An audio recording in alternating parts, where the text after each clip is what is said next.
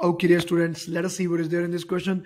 Two capacitors C1, C2 are connected in series to a cell.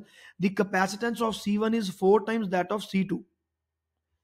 So this we can assume as C and this will be assumed as 4C. The charge stored on C1 is Q1 and charge stored on C2 is given by Q2. What is the ratio of Q1 and Q2?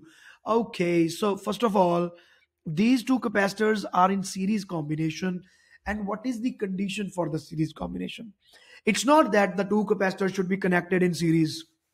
This is what I'm asking. Like, what is the actual definition for series combination? The actual definition for series combination is when the capacitors are having same charge on them, then only we call that the two capacitors are in series. So clearly these two capacitors are in series, so charges will be same, and hence Q1 is equal to Q2. So Q1 by Q2 is equal to 1, and clearly the answer is C. There is no doubt in this. But let me have this opportunity to explain you what is actually happening in series combination, why the charges are the same, and what is happening in the parallel. Please listen to this. Okay, let us say that Q charge is coming from the battery. Q positive charge is coming from the battery. So this plate will become positive, and here the positive Q is there.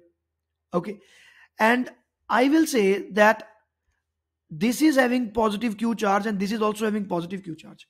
Ironically, it looks like that the battery has given only single Q, but both of the capacitors are having Q charge each. So isn't it uh, like a wrong understanding that the charge which is coming from the battery is Q, but this is also having Q and this capacitor is also having Q? How can you explain this phenomena? Let me tell you this thing. Now, this is the charge Q which is coming. So this plate becomes positive Q. And let us say the negative charge is also going. So this is also becoming negatively charged, isn't it?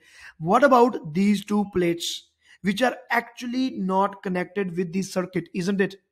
There is air, which is an insulator in between these two plates. So technically, this charge is not jumping. So this charge is not traveling here. So induction is taking place. And this becoming negative charge. Same charge is induced on this. Clearly, the same charge is induced on this plate also. So that is why I can say that C2 is also having a charge Q and C1 is also having a charge Q. Because overall, the battery is releasing charge Q, all the other capacitors are getting charged because of induction.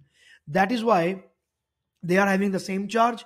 And the ironic thought that the charge released by the battery, withdrawn from the battery, is Q, but both of the capacitors are having a charge Q. So it is not that both of the charges are like 2Q charge should be coming from the battery. It is not like that.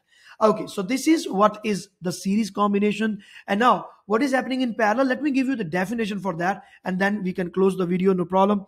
So in parallel combination, what is the definition?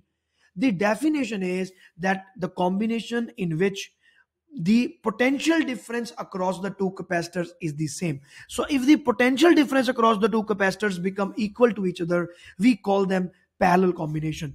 Clearly, this voltage will be V2, this voltage will be V2.